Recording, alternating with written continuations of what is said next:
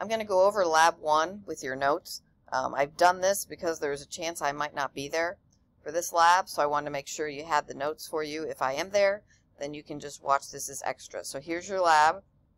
Here are the objectives, just like we did in AMP1. I'm going to go through these. I've included the notes that I want you to have in there. I will go back and forth between this and pictures so that you can see. What notes I'm looking for, and then you can also identify cells. Like I said, I'll be going back and forth between pictures. So, describe the function of blood. Basically, the function of blood is based on the cells that are in the blood. So as I go through the different cells and formed elements that are in the blood, that will give you their function.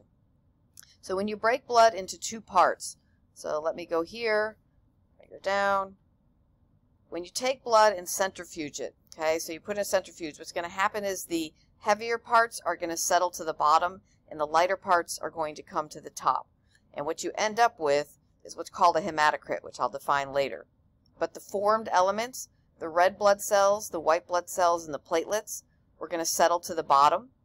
And then the plasma, that contains mostly water, is going to come to the top. Okay, is going to come to the top. So the red blood cells will make up the majority of the formed elements. The white blood cells and platelets will make up a small percentage. The plasma, which is mostly water, will make up the rest. Okay. All right, so the plasma, which I showed you has a yellow look to it, as you can see in this, has a yellow look to it, is mostly water. Like I said, 92% water. It also contains a variety of proteins, some that they haven't even identified what they do yet. So examples are immunoglobulins, antibodies, which during the pandemic I'm sure you've heard about those. So antibodies are located there. Fibrinogen, which is a protein that helps with blood clotting. There's another one called albumin that helps with osmotic pressure. So there's bunches and bunches of proteins that are located in the plasma. I don't need you to focus on the specific individual ones. Know that there are proteins there, but you do need to know that it is mostly water. And this water, as you learned in lecture, is going to help blood flow. It allows blood to flow smoothly. If you get depleted of water, then the blood becomes thicker and it's not able to flow as well. So the formed elements, the reason we don't call these cells is because of these platelets. They are not actually a whole cell. They are kind of like a cell that is broken down into little pieces. So that's why the term formed element is used and not cells. Okay, so red blood cells, and you need to know their scientific name, erythrocytes. There are white blood cells, leukocytes, and platelets that are called thrombocytes. Okay. Those are the formed elements that you're going to see in the blood. So I'm going to go through some notes on each of them, and then I'll show you what they look like. So red blood cells, again, technical word is erythrocyte. Their structure, they're going to be biconcave, so two indentations. They do not have a nucleus, and you'll go into that more in lecture. Their function is to carry oxygen. So 95% of the formed elements, not 95% of the blood, 95% of the formed elements are red blood cells. Okay, so not 95% of the blood, 95% of the formed elements. So how do gender differences make a difference in your erythrocyte value? Males are going to have a higher percentage of erythrocytes than females due to the testosterone they produce. That testosterone increases production of red blood cells. White blood cells, leukocytes, their general function is immunity. Together with platelets, they make up 5% of the formed elements. So let me go back to this picture. So here are the formed elements from here down. 95% of the formed elements are red blood cells. The last 5% here are white blood cells. This layer where you can see the white blood cells and platelets is called the buffy coat. Okay, it's called the buffy coat. In a healthy individual, it's actually somewhat hard to see because it's such a thin layer and it's white between the red blood cells and the plasma. All right, so white blood cells, there are several different types. Again, I'm going to go through these and then I will show you a picture. So there are what are called agranular leukocytes. What this means is when they stain, there are no granules, no little dots around the nucleus that you see. So lymphocytes are a type of white blood cell. They make up about 20 to 40% of the white blood cells, okay, not of all the blood, but of white blood cells. Monocytes, again, I'll go through structure in a minute. They make up 2 to 8% of the white blood cells. Those are agranular. Okay. Granular leukocytes, what happens when you stain them, and the blood smears you're going to look at have been stained, you'll get these little granules or these little dots around the nucleus within the cytoplasm of the white blood cell. We have neutrophils, which make up 40 to 60% of the white blood cells. Eosinophils, also known as acetophils, these make up a very small percentage, only 1 to 4% of the white blood cells. And basophils make up even a smaller percentage, 0.5 to 1% of the white blood cells. So in the blood smears you're going to look at, you have to identify neutrophils, monocytes, and lymphocytes. You do not have to identify eosinophils or basophils. And that's because they're so rare that they're very hard to find in a blood smear. Now, you have to know the percentages of each. The way to remember the order from most abundant white blood cell to least abundant white blood cell, and you can come up with your own saying. The one I use is never let Millie eat beans. Okay. So order from highest to lowest, the percentage of white blood cells, neutrophils the highest, lymphocytes next, monocytes, eosinophils, and basophils. The last formed element are called platelets or thrombocytes. Again, these are pieces of cells. They're almost going to look like dust when you look at a blood smear, and their function is blood clotting. And again, along with the white blood cells, they make up 5% of the formed elements. Okay, they make up 5% of the formed elements. So let's go to this picture.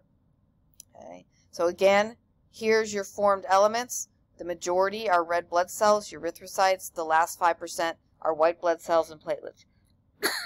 Excuse me. Okay. Now let's go look. Let's try to look at a blood smear.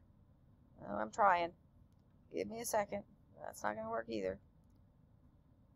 All right, so let me click over here. All right, so here's in general what these cells look like.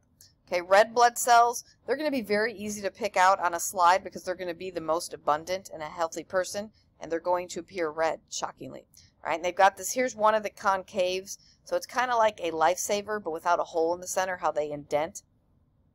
Platelets, like I said, are going to be very, very small, and they're going to kind of look like dust. So if you look in a microscope and it says identify the formed element and it looks like a piece of dust, then you're going to put a platelet or thrombocyte. Now the white blood cells is, what you need to hear is the lymphocytes. Okay, what a lymphocyte looks like, it's a cell and it looks like it's full of a nucleus, like the whole cell is almost a nucleus. So pretty much what you're going to see, and this is the color it's going to stain. It's going to stain this, the nucleus is going to stain this purple color. Macrophage, just ignore that, but the lymphocyte, it's going to look like the cell is the nucleus. That's a lymphocyte. Okay. A neutrophil is going to look like it is multinucleated. So each of these, it looks like an individual nucleus, but it's not. It is a single nucleus that is connected by these extensions, but it's going to look like it has a bunch of nuclei, and it doesn't. It's just one. So they're all going to look slightly different, but they're all going to look like they're multinucleated. A monocyte is going to appear bigger than the other cells. It's going to appear bigger, and it's going to have this large nucleus, but it's going to kind of be shaped like a horseshoe, or a kidney. Think of what a kidney looks like. It's going to kind of be shaped, the nucleus is going to kind of be shaped like a kidney. It's going to be bigger. So a monocyte is going to be larger usually than a lymphocyte or a neutrophil. The eosinophil and basophil, you don't need to identify in a blood smear, but you need to identify a picture of them.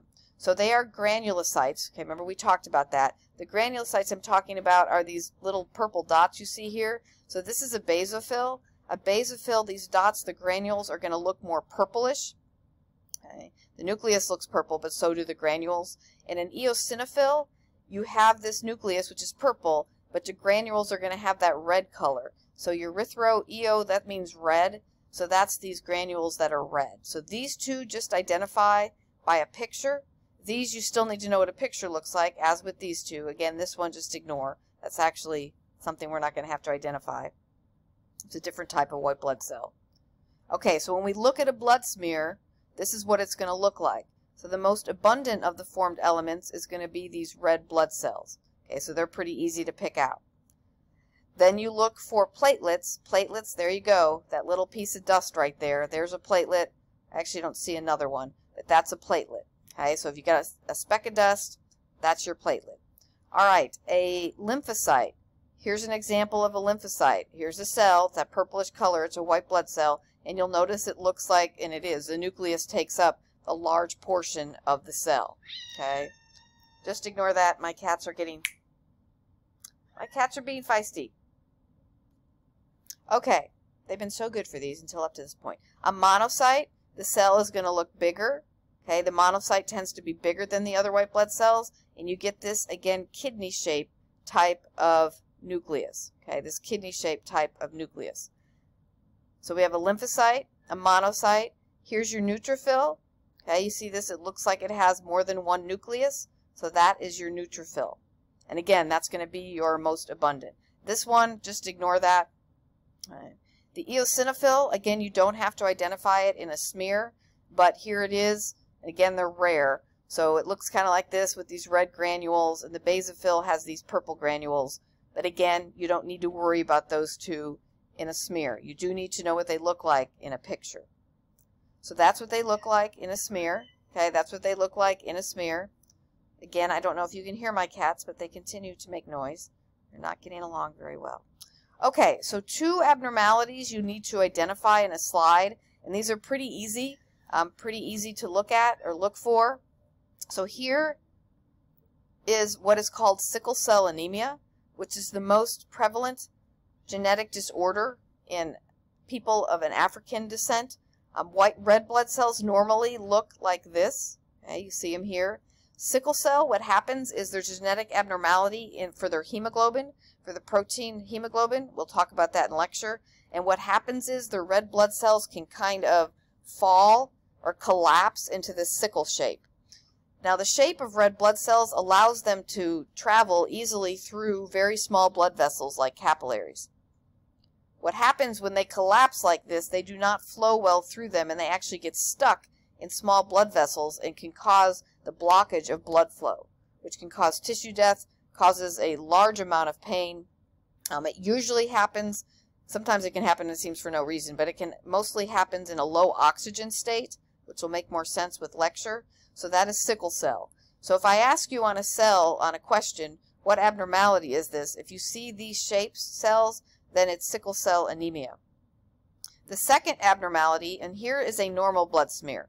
Okay, so here's a normal blood smear. So if you notice this, you don't see those sickle shapes. Okay, you see a lot of red blood cells, you see some platelets in here, and then you see a different type. These are actually all neutrophils, okay, that you see, which would make sense since they are the most abundant white blood cell. So again, you go back to this, you see these sickle shapes. You know, if I say abnormality, you have a choice of two answers, sickle cell or leukemia. Okay, so if you see that sickle cell, now look at this and look at the percentages, get an idea of the amount of red blood cells compared to platelets and white blood cells, and then you go to this slide. Okay, you go to this slide. What you notice, it pretty much sticks out, as much as anything can stick out, is a large number of white blood cells. And that's what leukemia is. And again, we'll talk about this in lecture, but leukemia is a cancer of white blood cells. So the person is making a large number of abnormal white blood cells. Now, there's different types of leukemia depending on what type of white blood cell is affected. But for here, you just need to know that you get a large number of abnormal white blood cells. And when you look at this slide, again, it looks much different. Okay, it looks much different than the normal blood smear. So two abnormalities, sickle cell or leukemia. Okay, so those should be relatively easy to identify. Okay, so what are antigens and antibodies? I have notes here. I'm going to go through the notes. I'm going to go through them quickly. There is a separate video that I have done in the past that goes over blood typing. Okay, blood typing. So antigens are proteins on cell membranes that can induce an immune response. Antibodies are part of the immune system. If the antibody fits the antigen, it's going to attack it. Okay, it's going to attack it. You have different types of blood types. I'm just going to let you look at these notes. I'm not going to spend a ton of time with it because you'll watch the other video, and plus I will go over it with you. But it lists the type A, B, and AB and O blood types, what type of antigens they have on their red blood cells, and what type of antibodies they have in their plasma. When you are doing a blood transfusion, when you are giving a person, a recipient, they're the recipient, they're getting the blood, you're giving it from a donor, and you're giving it to the recipient. In order to not mistype blood, okay, you hear about, oh, they have to give you the right type of blood. If they mistype blood, what happens is antibodies will attack the antigens. So you don't want the antibodies of the recipient to match the antigens of the donor. Now, if we haven't gone over this yet, or you haven't watched the other video, this is going to kind of be confusing. But you don't want the antibodies of the donor that's in their plasma, you don't want those antibodies to match or fit the antigens, okay? To fit the antigens. If the antibodies fit the antigens, they will attack it, and the blood will clump and get stuck and cause tissue death and usually lead to death. Okay? So there's a video on YouTube. You can watch that. Plus, I will go over it, so I'm not going to go over it again here. This chart tells you who can give to who. So the donor can type A give to type A. Yes, they can. Can type B give to type A? No. Can AB give to A? No. Can O give to A? Yes, they can. So this goes through. Here's your donor. Here's your recipient. So this might be helpful to look at after you've gone through the details of blood typing. Okay, of blood typing. It's also going to ask you what is the most common blood type. Type O is the most common. Type A is next. Type B is third. And type AB is the rarest. So in all different ethnic groups, you see this different order. You see the same order, where type O is the most common, type A is second, type B is third, and type AB is the rarest. But it differs in percentages. So with some percentages, with African Americans, there's a higher percentage of type O than in people of European descent. But again, it's still the most common type. The second form of blood typing is RH. So when you get your blood type, you hear O positive, O negative. If you are O or if you are RH positive, so no matter A, B, AB, or O, you have a plus, a positive after that, that means you have an RH antigen or a D antigen on your red blood cells. So besides the antigens from the A, B, AB, O type, you also may have a second type of antigen, the RH or D antigen. 85% of the population has the D or RH antigen on the red blood cells, 15% do not. This is also in the video, and I will also go over it, but you can go ahead and read this on your own. Where you have an issue is when you have a mother who is RH negative. When you have a mother who is RH negative. Because most likely her children are going to be RH positive because it's obviously dominant. So if the husband or the father, I should say the father, if the father is RH positive and the mother is RH negative, with the first child, nothing bad may happen. But with the second child, what's happened is the RH negative mother has made antibodies against the RH antigen. And so what can happen with the second child, because the immune responses happen, the mother's blood, her antibodies, may fight off the baby's blood, and that can be very dangerous. And that's called hemolytic disease of the newborn. Basically what's going to happen, the mother's antibodies can fight or destroy the baby's blood, okay, depending on the blood type. So again, we'll go over that, and it's also discussed in the video. But you can read that on your own since you have this lab. Okay, so determine a person's blood type. We'll do that in class. The difference between coagulation and agglutination. Coagulation, which we'll talk about in lecture, is a process that occurs with bleeding. So when you cut yourself, there's a process of a bunch of proteins going through a process of coagulation to form a clot to stop that bleeding, okay, to stop that bleeding. So coagulation is to stop bleeding, you form a clot. Agglutination is an immune response, and it deals with blood typing.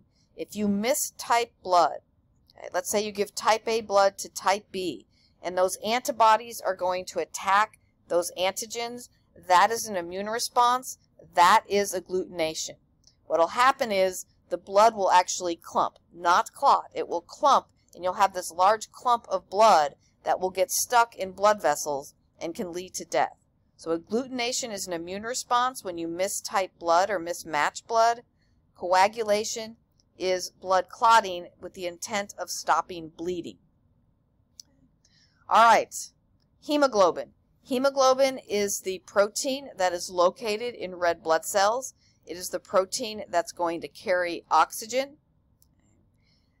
The amount, there's a range, and this is very common with a common blood test. Again, you guys are younger, so you may not have had this yet, but the values, you need to know normal values for males and females. You will notice that for females, the normal average is lower. For males, it is higher. Okay. There is some overlap, but males in general are higher. That again comes down to testosterone and producing more red blood cells, which means there's more hemoglobin there. The next test is hematocrit. Hematocrit is the percent of erythrocytes in a blood sample. Let me go back to this same picture. Oops. Let me try to go back to the same picture. Here we go. All right, so this is hematocrit. You take your blood, you centrifuge it. The percent of red blood cells in the whole sample, that is the hematocrit. Okay, that is the hematocrit. Those numbers, again, you see the same pattern. There can be some overlap between males and females, but in general, males tend to be higher, and that is primarily, again, because of testosterone producing more red blood cells. So these carry more oxygen. So the higher your hematocrit, the more red blood cells you have, the more oxygen you can carry. Okay, the more oxygen you can carry. So that's hematocrit, the percent of erythrocytes or red blood cells in a blood sample. And that is measured, we will talk about that. That is measured, we won't do blood samples, I may do mine. But you can centrifuge your blood down and then measure the percentage of the total blood that is red blood cells. Okay? All right, so that's just an overview of the notes. If you're using this because I'm not there, then I will obviously fill in some blanks and answer any questions. If you're using this and I've gone over a lot of this, then this should just kind of reiterate what I've talked about. Again, you need to remember there is a link in Google Classroom for the video on blood typing, and you need to watch that. And again, I will go over it, okay, for you. So this may just help you determine whether you understand who can give to who can give blood type to who, and why. Okay, if you have any questions, please let me know. That is the end.